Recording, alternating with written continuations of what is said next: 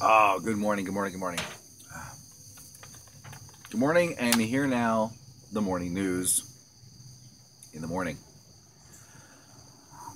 Music producer Quincy Jones was awarded $9.4 million by a Los Angeles jury Wednesday, that would be yesterday, in a trial over royalties and production fees from the recordings he made with Michael Jackson, the Associated Press reported. Jones had sought $30 million in his suit, which he filed in 2013.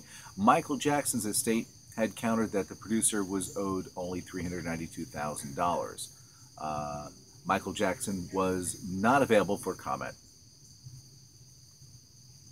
Angry parents have pledged to withdraw their sons from Boy Scouts amid an outcry over Donald Trump's highly publicized speech to tens of thousands of youngsters.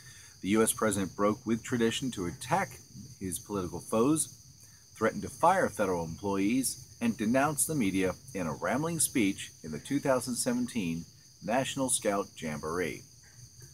His speech was also contained with innuendo-laden anecdotes, which likened by one commentator to that of a drunken stepdad. Now that's not fair. Donald Trump was not drunk at the time. To infer that his brain is negatively affected by alcohol is wrong. That was all done without alcohol.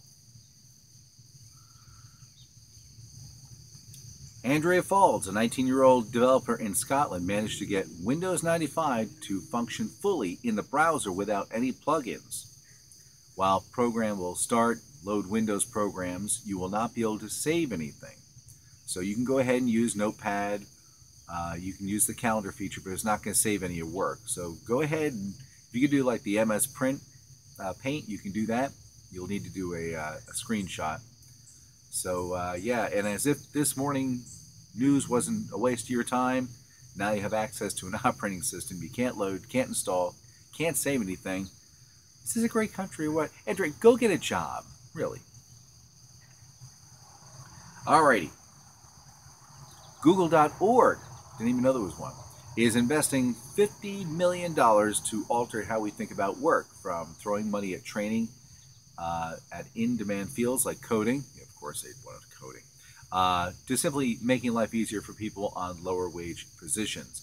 Mountain View is looking to the future. For example, the internet juggernaut knows that college isn't for everyone, so it's working on a tool so people can easily compare vocational and technical training programs. Google hasn't specified how such a system will work, but there was one example, and they put this up on their screen, and they said, if you can figure this out, give us a call.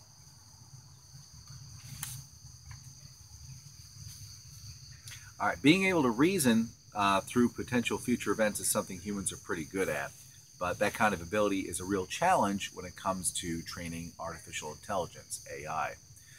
Taking these reasoning skills and using them to create a plan is even more difficult, but the Google DeepMind team has begun to tackle this problem. In a recent blog post, researchers describe new approaches they developed to introducing imagining-based planning to AI.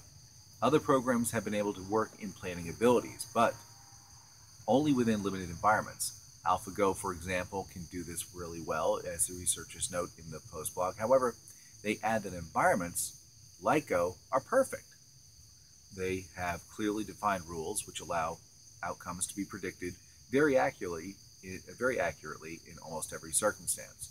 So the new program was installed, but they did have to pull the plug after one of the systems then wanted to know, where is Sarah Connors? All right, last story. Promise. Ray and Wilma Yoder of Goshen, Indiana, are on a quest to make Cracker Barrel history. Rubber baby buggy bumpers. Cracker Barrel, baby, you know, that place you're going to get a bite to eat.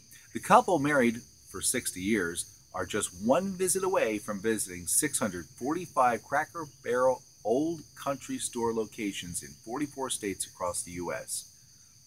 I've not had a bad experience any time, Ye Roeder, 80, told ABC News. I've always walked away feeling refreshed. Yoder began stopping at Cracker Barrel restaurants in the 1960s as he made his way across the U.S. as an RV driver. Husband and wife are both in their 80s, obviously. They just stopped on over to have a seat in one of the rocking chairs for a spell. Guys, I don't know how to break this to you, but you know you can buy those chairs, right? You don't have to go to each store. Sorry. Anyway, that's the news as I saw it today, July 27th, 2017. Be sure to subscribe, like me, and be sure to share this as frequently as you can. That's how we get more subscribers. That'll give you an incentive to do this. All right. I'm Dan Mayson. We'll see you. Thanks for watching. See you soon. Bye-bye.